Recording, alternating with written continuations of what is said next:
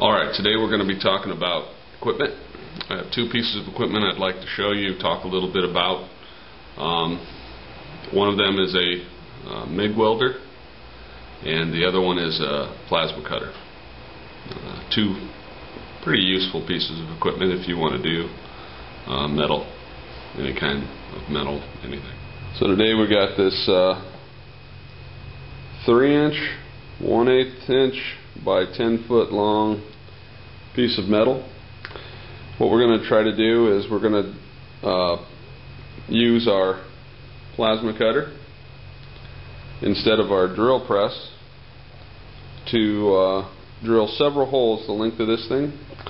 We need to do some pretty precise holes, but it's kind of an experiment.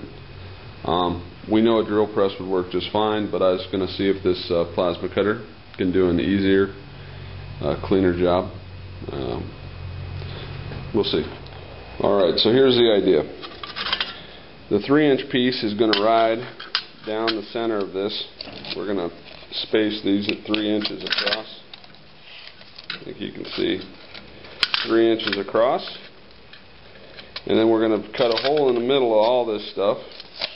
And that is where we're going to basically put the plasma gun. We're going to flip it over and put a hole through the whole thing. And then we're going to use it as a template and slide it down back and forth across the 3-inch, 10-foot long piece of steel, cutting holes along its length. That's the idea right now. We'll see if it works. So our template has to compensate for the tip size. I measured the tip size. It's about 7/16. So the bolts, these bolts that we have are 5/16. So doing some calcs, drawing it out. So the middle here is 5/16. The outer ring is the compensation. This is half of 7/16. So we need a hole that is probably about 7/8 in size. My drill bits run out at 1/2. So what we're going to do is we're just going to see how we can do. We're going to draw it with a pencil. We're going to draw a 7/8 inch hole, and we're going to try to plasma cut it by hand and see how that goes.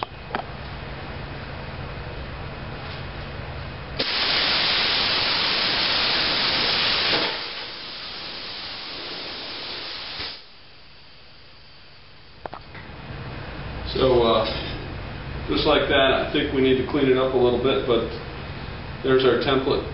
It's got a hole in it that we can use to run our Dremel around and give us a 5/8 inch hole. 5/16 anyway.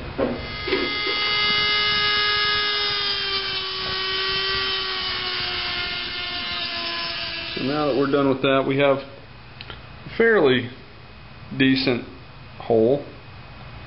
We'll use it now with the plasma cutter to see if we can get a good cut for a bolt hole. So essentially what we're going to do now is we're going to use this plate that we've created as a template, and we're just going to insert this guy and run it around the outside and try to cut some 5/16 bolt holes. Alright, that worked pretty well.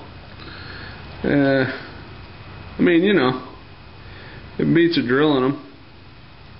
And all I need to do is secure the sheet to secure that thing, the long 33-inch strip. So now I'm going to make the real template. Alright, those were our test pieces.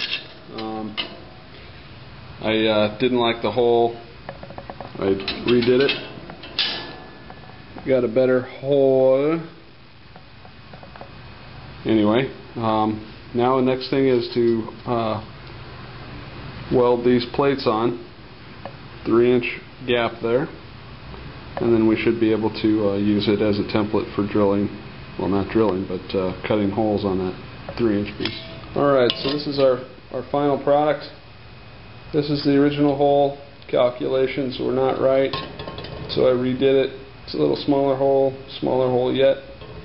Essentially, when you get this guy done, you'll create a little hole like this that you can stick your bolt through. Pretty simple, but took us a little while to make this, but it will save us a lot of time. So we have to drill like I don't know, 10, 20 holes, and probably upward 30 holes. So this is the setup. Basically, we have the template here. We're going to take the plasma torch, stick it in that hole, run it around, cut a perfect hole. Let's see how we do.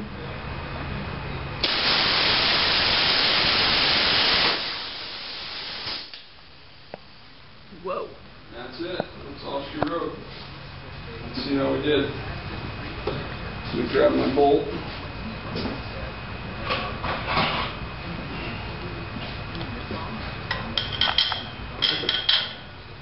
It's perfect. It's perfect. And smelly. And smelly. Perfectly smelly. Alright, so here we have the finished rail that we cut holes on, 5/16 inch holes with the plasma cutter.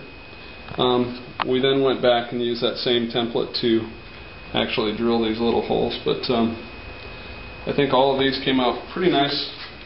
They don't have to be really precise because it's just going to hang on the side of the plasma cutter table, so it worked well, so we'll keep that as a technique.